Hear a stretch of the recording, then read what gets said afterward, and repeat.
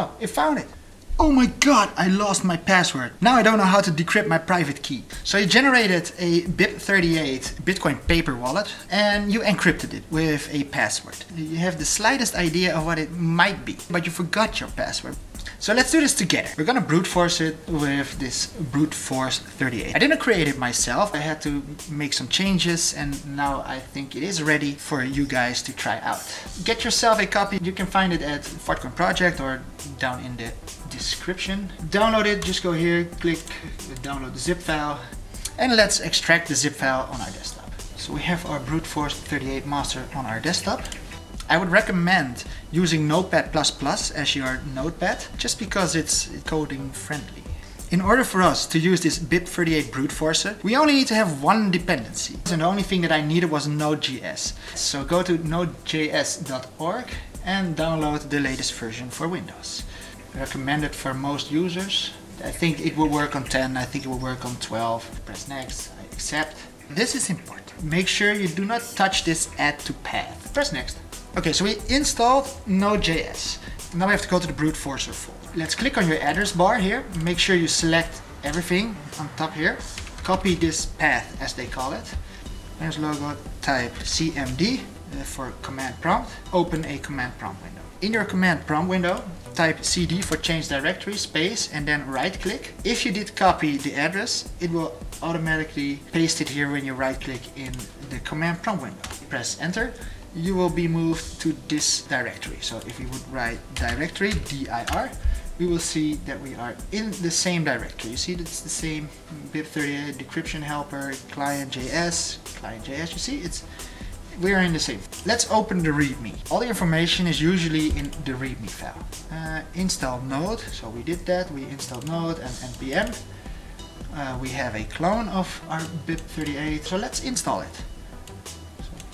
Back to the command prompt window. In the command prompt window, we're going to tell Node to install all the dependencies for the brute forcer. And within this folder, all we have to write is npm install g, press enter. And as you can see in the screen now, it's searching for the dependencies, and we're going to install the dependencies. And we get a small error. npm install, npm link.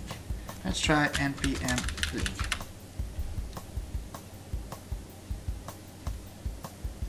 So we installed a couple of packages. So npm install save Bip38, which is a dependency to be able to encrypt and decrypt Bip38. Now we need to make a small change in the Bip38 dependency.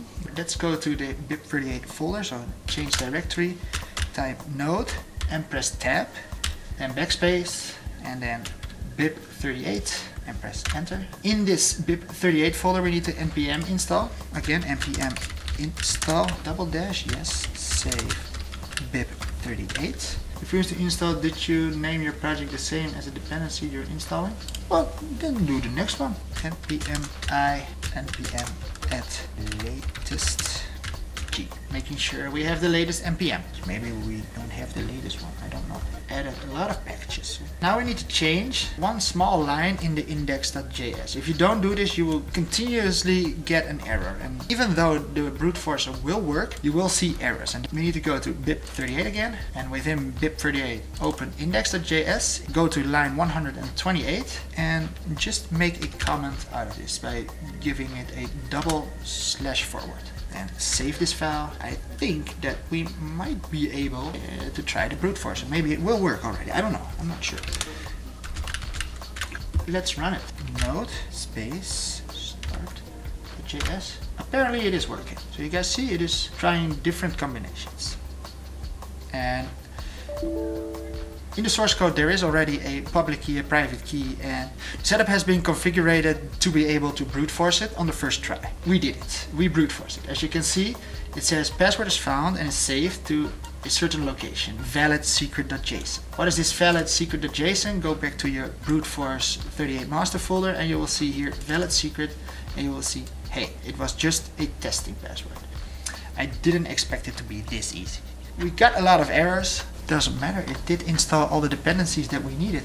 That is all that we needed to do to install this brute forcer. Yeah, so now we have our brute forcer installed and ready to go. It's not yet configured for our private key, but we know that it is working now. It's not the fastest brute forcer. It definitely is not the fastest brute forcer, but it definitely is a brute forcer that might be helpful for people that almost know their password. You might have a small typo. It's not a brute forcer to try every password because it's a very slow brute forcer. So if you for some reason would stop the brute force, it would automatically save all the password that it already has tried. So it will automatically skip the passwords that it already tried, and you can find those in this file called invalid secrets. So these are the passwords that it did try. You need to have a main idea of what you're actually hunting for. I use this array here, the H's, the E's, and the Y's here. So we go to this Bitcoin paperwallet.com and let's generate a new address. This website uses entropy, as they call it, random movements of your mouse and your keyboard. So we have to create some entropy first. We got ourselves a private key. We have a public key, and let's copy paste all this stuff. We just generated a new wallet. Let us copy the private key and our public key. So public. So what we're gonna do now is we're gonna encrypt our private key. Let's give it a simple password. Let's call it bit. Turn on the encryption, give it a moment, and let's write that down. Here we have, so this is the encrypted priv key with the password bit. And let's encrypt it another time with another password, Bitcoin C0. Let's add a number. Well, let's add just 38 because of the Bip38.